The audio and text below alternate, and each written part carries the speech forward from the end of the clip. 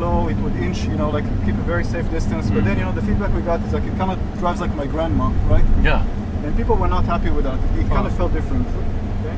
Yeah. Now we're pulling here into the lane, and we're making a right turn here. Okay. Oh, so this road is a little interesting. If you take a look, there's really no good markings here, right? Lane markings, right? Normally, self-driving cars would anchor themselves with the lane markings. Okay, we don't just use those visual cues. What we have here is using the visual, the video, the radar, and the lidar. We're able to determine the edge of the road, you know, the other vehicles, and based on that, we center ourselves to where we need to be. Okay, and calculate the path. Okay, so we're going down the road. By the way, the same model that you're sitting in right now is we did 3 years ago. We did a ride with this vehicle, coast to coast, west coast to east coast. Okay, 3,500 miles. Okay, it was 99% running autonomous mode. 90? Wow. 99%. 99%. Yeah, the 1%.